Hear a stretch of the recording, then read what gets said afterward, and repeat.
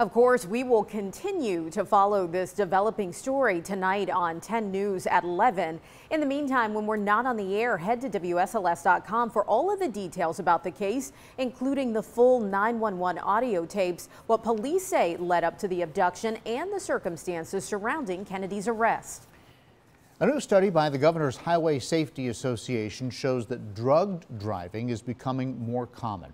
Researchers say more drivers involved in deadly crashes are testing positive for drugs, including marijuana and opioids. However, it's not clear if those accidents were caused by the controlled substances. Let's take a look. In 2017, the Roanoke Valley DUI Task Force arrested 64 people for driving under the influence of drugs. Already in 2018, officers have arrested 28 people, and police say more work needs to be done to keep the roads safe.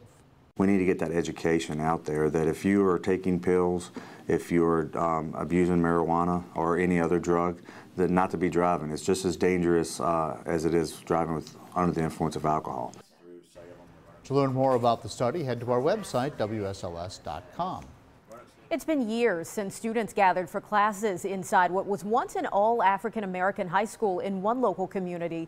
10 News reporter Magdala Lusant found out how it's now getting new life as a valuable resource for those who need it most. Walking through the hallways of Northside High School brings back memories for former student and teacher Henry Myers. To me, it was rather disciplined. There were great times when the athletic team won, the band, of course.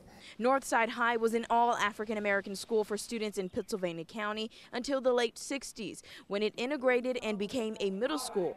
It eventually closed in the early 2000s. Teachers made sure you obeyed, and if they didn't, they told you about it in a very unquestionable way, and they made sure your parents got the word also. Fast forward more than 40 years, a local pastor and his staff are putting the old building to good use, but they say not many neighbors know about it. We are here for everybody. It's not just the youth, but our main focus is the youth.